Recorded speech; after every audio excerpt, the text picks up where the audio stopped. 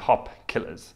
It's on EMCRIT, it's all over the place, and it is really important to consider these things when you're looking at whether it's going to be a difficult intubation. So these are physiological reasons why intubation will be challenging.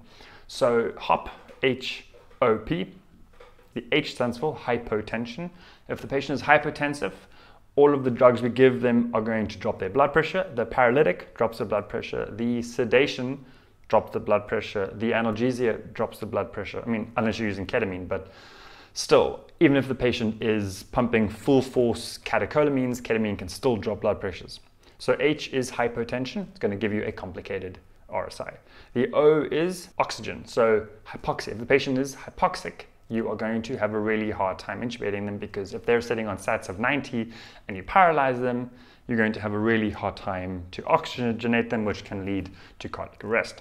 And the HOP, P stands for pH, people who are in a metabolic or respiratory acidosis. How do we tell this? Well, I have also made a video about this.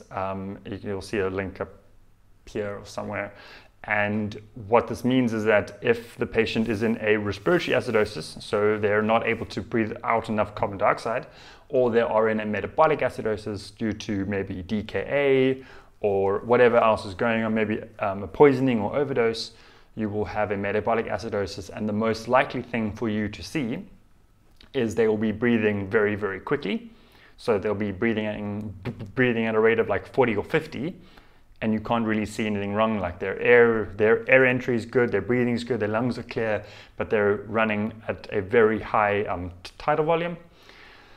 Then you probably have a patient who is in a metabolic acidosis. The same thing goes along with sepsis. This is a very complicated, very risky intubation, and we should always be considering hypertension, hypoxia, or the lack of oxygen, HO, oxygen, and then P is your pH. Always just consider these things. We obviously need to look at like how big the jaw is and the spacing, and can you fit 3 fingers in the mouth, and like, do we think it's going to be a difficult intubation because they're obese, or do we think it's going to be challenging because they're hypoxic, they're hypotensive, and they're probably septic? So yeah, next time you jump into an RSI or an intubation, just remember these things.